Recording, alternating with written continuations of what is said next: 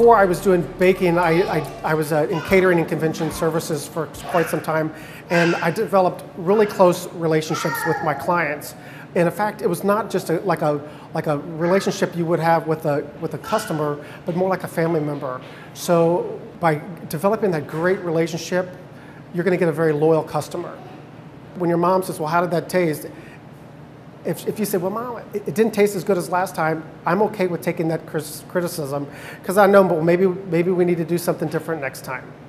How do you handle the process of the bride coming in for the tastings, scheduling, those types of things? Well, I do. My preference is, and I do get some walk-ins, however, my preference is that we make an appointment, we schedule an appointment, and then I make samples.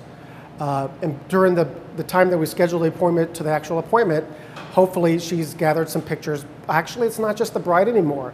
The groom is, I'm seeing a trend where the groom is actually putting in quite a bit of input on the wedding cake itself too.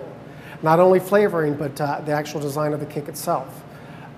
So the day that we meet, hopefully they've gathered pictures, they've collected their ideas, and we sit down, we talk about, we have just a little bit of information that I collect from them, like where the wedding's going to be, the reception, and so forth.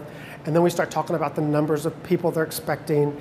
Then the design of the cake. Do you want square cake, round cake, hexagon cake? Do you want your cake stacked? Do you want your cake separated with pillars? Is there a budget constraint to where we need to do a smaller wedding cake and maybe do some sheet cakes? And then we talk all about that, and then we go into design. I draw them a picture. So when they leave here, they know I have a full understanding of what they're wanting, their flavors, and we feel good about it. My early morning customers are coffee drinkers, because we just don't just have bakery goods. We also have a full line of espresso drinks and coffee, and my own custom blend of coffee.